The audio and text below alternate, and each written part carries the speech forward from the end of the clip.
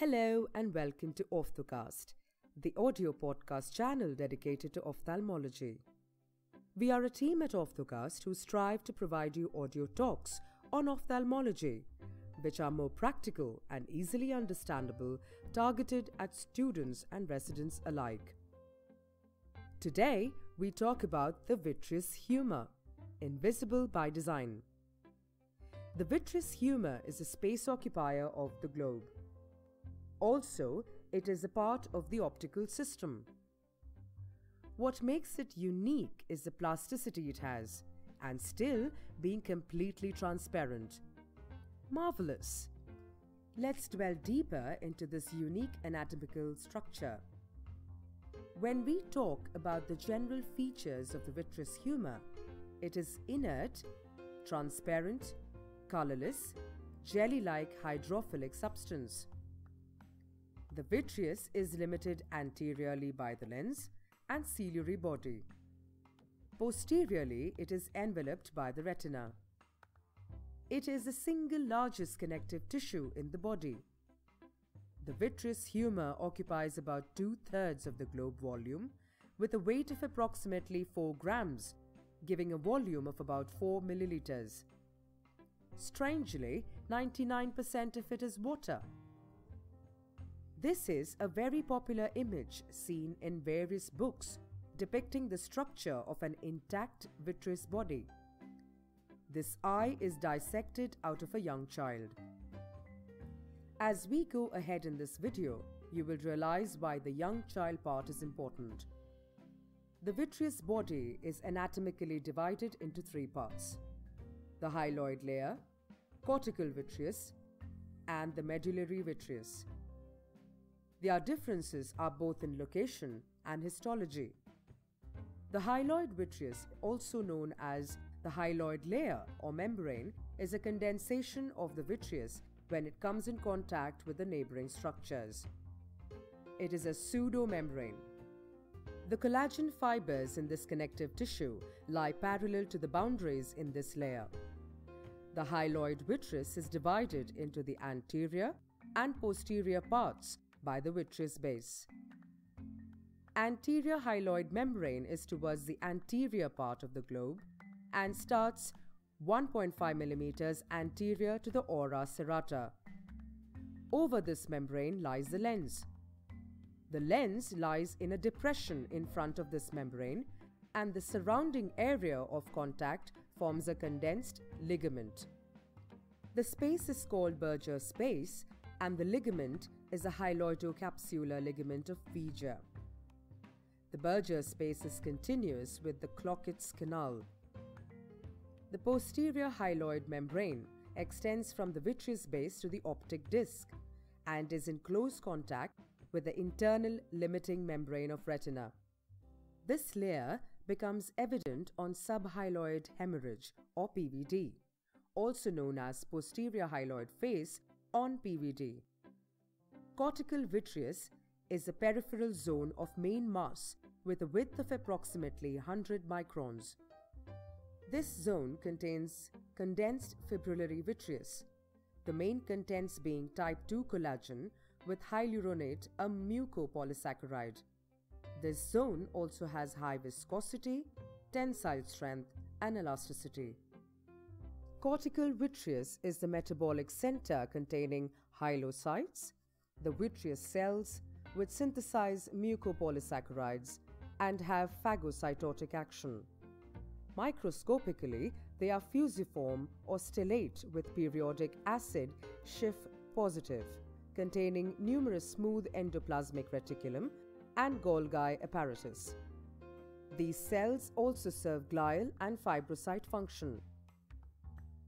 Here you can see the hyalocytes. Medullary vitreous is the major central part. It is similar to cortical vitreous but is less fibrillary, contains more water, and cell-free. Medullary vitreous also houses the Cloquet's canal. The Cloquet's canal is a remnant of primary vitreous around hyaloid artery with doubtful existence in adults. It runs from Berger space to optic disc and is 1 to 2 millimeters wide. Vitreous condensation in the walls is prominent. The embryological remnant seen in this canal is Bergmeier's papillae, Mittendorf's dot, and persistent hyperplastic primary vitreous. The vitreous is strongly attached to the peripheral structures at 4 places: ora serrata, the vitreous base, the optic disc, posterior capsule of lens, and foveal region. As I said, ora serrata, the optic disc, posterior capsule of lens, and foveal region. The vitreous base is a 4 mm wide zone overlying the ora serrata. It is a site of the firmest attachment. It covers 2 mm of the pars plana and also some area of the retina. 2 mm temporally and 3 mm nasally to be precise. If you imagine, it is a triangular structure with the base at the ora and the apex directed to the center of the globe.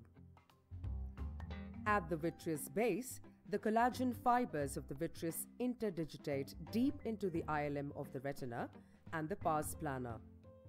There are locations of focal gliosis and defect in the retina which make these adhesions strong. This attachment is so tough that this is retained for life and takes a large amount of force to separate. Now let's go into the biochemical structure of the vitreous. Vitreous essentially contains 3 main components: water, collagen, and hyaluronic acid. 99% of the vitreous humor is formed by water. The entire water content is replenished and renewed every 15 to 20 minutes and is highly influenced by the systemic circulation. Going into the macromolecules, we start with the collagen. The vitreous collagen is insoluble. The type 2 is the largest component, being 90% of collagen, followed by 1, 5, 9 and 11. Type 4, which is specific to basement membrane, is absent in vitreous but seen in situations of posterior vitreous detachment. Vitreous collagen is affected by systemic collagen disorders, affecting the collagen types 1, 2, 5, 9 and 11 like Stickler syndrome. The third major component is the hyaluronic acid. This molecule coils on itself and has high viscosity. Hyaluronic acid can absorb water like a sponge and is negatively charged. These mucopolysaccharides are produced by the hyalucytes. Some forms of albumins are also found in the vitreous humor. Sugars in various forms, ascorbic acid, and a variety of amino acids are also seen in the vitreous humor. The electrolytes, although less in quantity, play a vital role of electrical and osmotic homeostasis. The most and only metabolically active part of vitreous are the hyalucytes, which form the hyaluronic acid. Physiochemically speaking, the vitreous humor is unique, the refractive index being 1.3349 with 90% light transmission. It is highly plastic, meaning it can take the shape of the container. It is also a viscoelastic substance due to the presence of hyaluronic acid. The interaction between the hyaluronic acid and collagen gives it stability as a gel. The vitreous humor undergoes expansion and contraction based on the sodium concentration, which regulates the water content by osmosis. Other solutes are unable to exert this effect due to the selective permeability into the vitreous humor. This property is utilized to lower IOP by the use of systemic mannitol. There also exists a blood-vitreous barrier, which is resultant of the tight junctions of ILM, basal lamina of the ILM, and the tightly packed cortical vitreous. The vitreous humor undergoes age-related changes. With advancing age, the collagen tends to lose the crosslinks and the hyaluronic acid increases. This makes the vitreous absorb more water, making the vitreous lose the gel stability. The vitreous becomes more liquid with clumping of collagen fibers. These clumps are sometimes presented as floaters by the patient. Gradually, the unstable gel also gets separated from its posterior attachments. This degenerative process is known as posterior vitreous detachment, PVD in short. PVD is a senile phenomenon, happening at an earlier age in some population. Photopsia is seen particularly with the Weiss ring. The Weiss ring is a circular condensed vitreous around the optic disc, which becomes apparent to the patient as a large floater. The liquefied vitreous also may lead to retinal detachment by flowing behind retinal defects. An anterior or basal detachment is seen in cases of trauma. Here you can see the progression of the PVD. PVD does not require any treatment per se. Reassurance is all that is required for the patient. However, some centers report good results with the laser therapy for floaters. There are other forms of vitreous opacities. The developmental remnants in the Cloquet's canal can present as opacities. The other established degenerative conditions are Asteroid hyalosis, Synchysis, scintillans, and Amyloid degeneration. Asteroid hyalosis is commonly seen in elderly and diabetics, commonly unilateral and asymptomatic. There are calcium-containing crystals floating in the vitreous. The requirement of intervention arises only in cases of visual impairment. Synchysis scintillans are cholesterol crystals in the vitreous. They can also be seen in anterior chamber occasionally. They appear as multicolored glittering particles which move with gravity. These substances move with the liquefied vitreous. Amyloid degeneration is a systemic inherited disease which leads to deposition of amyloid in collagen-containing tissues. Persistent hyperplastic primary vitreous, or PHPV, or PPHV is a developmental error. There is a failure of primary vitreous to regress. They can be of two types, anterior or posterior depending on the origin and location of the remnants. PPHV is one of the cause of leukocoria at birth. It is associated with cataract, glaucoma, microphthalmos, and hemorrhages. Prognosis is poor in such cases.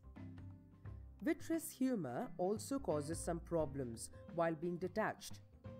It might happen that the cortical vitreous becomes exceedingly adherent to the retina, maybe due to cellular proliferation as a result of diabetes or any other similar proliferative condition. In such cases, the vitreous forms a band causing a traction on the macula. Such traction can cause disruption of the retinal anatomy, compromising vision. These bands are commonly seen in epiretinal membrane, retinopathy of prematurity, post-inflammatory conditions, post-hemorrhage, or diabetes.